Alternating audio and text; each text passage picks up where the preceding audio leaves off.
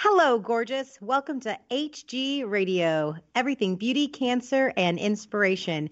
Here is your co founder and host, Kim Becker. Hello, gorgeous. Thank you for joining us today. I'm your host, Kim Becker, and this is Hello, Gorgeous, everything beauty, cancer, and inspiration on Society Bites Radio, social interaction for the mind and soul. Our guest today is Mary Latham. Mary has been on the road since October of 2016, compiling stories of human kindness in all 50 states. She calls her mission More Good, and at the end result of her trip will be a book full of stories of acts of human kindness, hope, and inspiration that will be put into hospital waiting rooms. She stays with strangers to fund her trip, and she has been in 150 homes to date. She has driven over 41,500 miles in her mother's old car as a personal piece of the mission since her mother inspired her to look for the good before she died of cancer in 2013. Mary has been searching for it ever since and is currently headed to her 49th state, Hawaii, with only New York left to hit. Hi, Mary, and welcome to the show. Hi, thank you for having me. Oh, I'm so excited, and I am honored to say that when you came through Indiana, I actually got to meet you. And I was so grateful that Aaliyah brought us together and that we were able to meet you in person and hear more of your story, which is why I was so glad that we were able to connect and that you get to share your story with our listeners. Yes, no, that was awesome, and Aaliyah was amazing. It's so helpful when you meet people that are such good connectors along the road. No kidding. So Before we get into the questions and the mission, tell our listeners about your mom. So my mom was the best. Obviously a little biased, but she was kind of one of those people that you never really knew she was sick. She was just always smiling. She was always staying positive. She was always doing kind of smaller acts of kindness that a lot of us didn't even know that she was doing half the time, that we found out after she passed away. But she was just kind of always doing little acts and radiating kindness and had such a positive attitude. And she passed away a little over 6 years ago now from breast cancer. And then, so I'm curious about that too. I don't know that we talked about that when you were here. So did she find the lump herself, or was it found through a mammogram for her diagnosis? Yes, she found it, and then she was clear for 10 years. So I was 11 years old when she was originally diagnosed. So when they told us the news, I thought she was going to die because I didn't understand cancer, and it was just a really scary word for me. And so when she beat it, it was really exciting. She kind of battled out every little thing that can go wrong in between it coming back, but she was just always just going and going and going.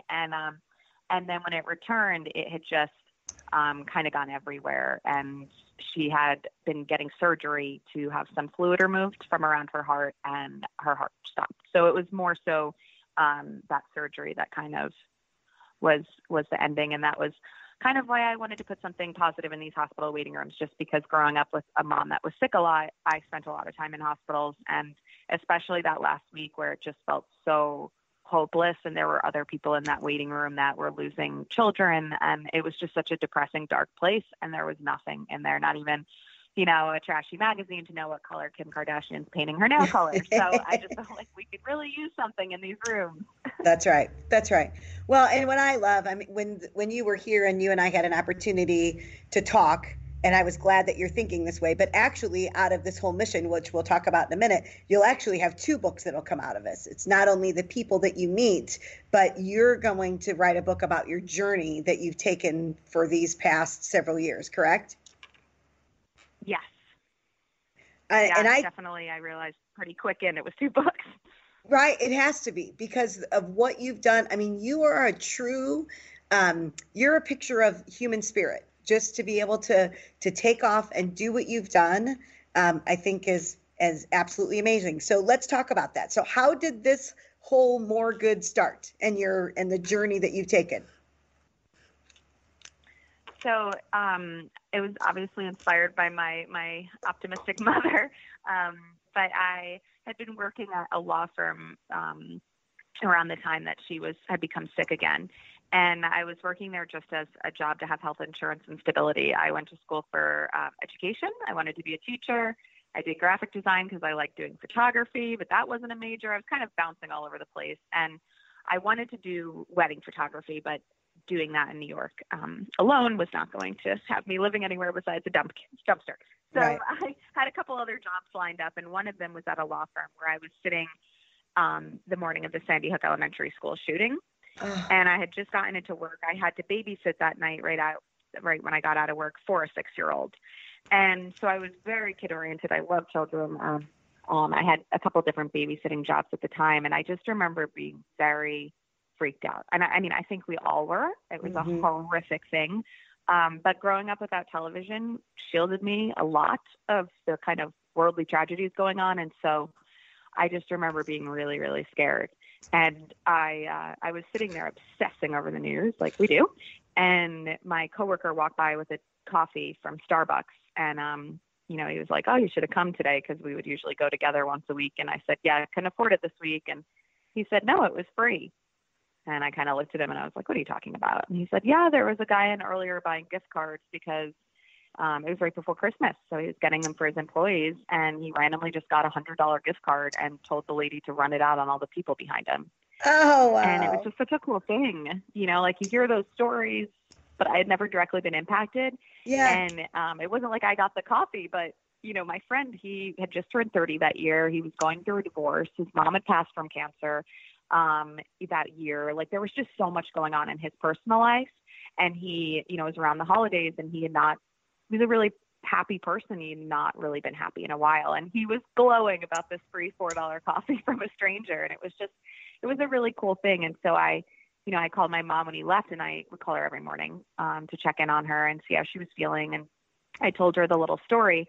And then I quickly switched over to telling her about the shooting because we grew up in a home with no TV. So that was the home she was in. And she didn't know about it. And I just kept going on and telling her all the details. And I was like, how is there so much bad out there? I mean, everything is horrible in the world is going down, and it's just so scary. And she said, Mary, you gotta focus on that coffee story you just told me. There's always going to be tragedies and horrible things that will inevitably happen in our lives and in the world, but there'll always be more good out there if you look for it.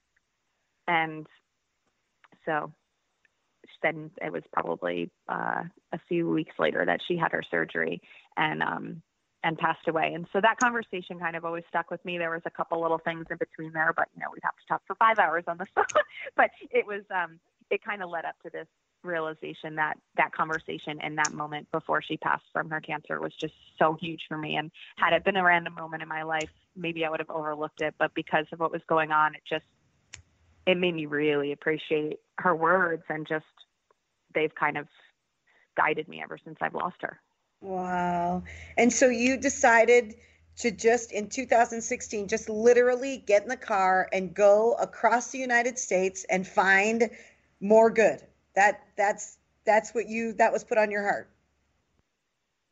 Yeah. I guess what happened at first was that I had started a project with a friend where I just wanted to highlight these stories to get them out more. I mean, people were on Facebook a lot, but it was end of 2012 going into 2013. And it was kind of that time where Facebook was switching over to this negative place. Like a lot of people ranting about this and that. And it just felt very, very negative. And so I had to be on there all the time for my wedding photography. I was using it as a free marketing tool and posting photos of weddings and then getting jobs so it was helpful to me, but I also didn't want to be on there because there was just so many complainers. And so I thought, well, I'll put my positive stuff out there, and that's how I'll get them. So I started putting these stories out, and it was pretty quick that it lost momentum, just because like anything, we start something, it's going really well, and then keeping it going is the hardest part. Yes. And so I think that instead of getting discouraged and feeling that the project was dying, and it was a project in honor of her and she had died, and just getting really negative, I thought,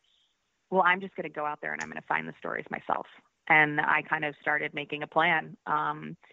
And I'm still planning day by day over here before our last 2 states. It's like really a day by day planning thing, just because it's an organization of one, and I'm trying to figure everything out on my own. So I just figured I'm just going to get in the car and go, and I did. Wow. And so what does a typical day, like when you talk about your day of planning, like what does that look like? You know, there's consistency, and typical are just not words that I remember in the last 3 years, just because every single day is different. You know, Sure. sometimes you get to a home where they are not very linked into their community. And to be honest, I thought that would be the most helpful part. I mean, the people that I stay with is how I can support myself financially and emotionally. I mean, they're giving you a bed, they're giving you breakfast. They're, you know, in a home, a shelter that's safe. So that's helpful. And then also just the emotional stability of knowing, you know, I'm just one person alone in the middle of all these different places in the country where I've never been. So now I have a little piece of family there. But a lot of the time I thought I'd get there and they would give me connections to their community and help find stories.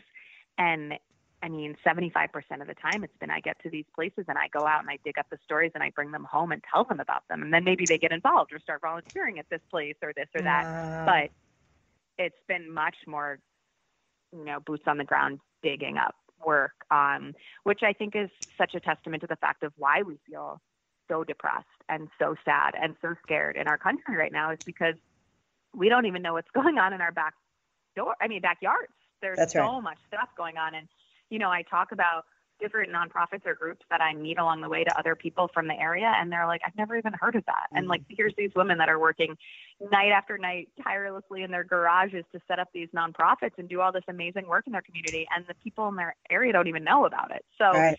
I've gotten very protective of like all of these people that are working so hard for the good, because there's other people out there that are just like, oh, everything's horrible and everyone's a bad person. And it's like, you don't even know all these people, like, you know, and so it's been kind of uncovering a lot of the good too now.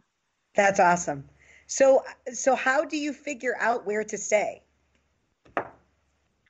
So usually when I first began my journey, I had put out online a little video and explained why I was starting this, what I wanted it to be. And I said, you know, if anyone has an aunt in Texas or a cousin in California that will let me crash with them as I travel through, like, please let me know. And people started tagging people, friends and relatives, and people would send me emails. And then a lot of the time when I would go into areas, I would try to reach out to like the local paper or some type of media, just so that people knew, like, okay, this person's here. If we have a story, let's share it.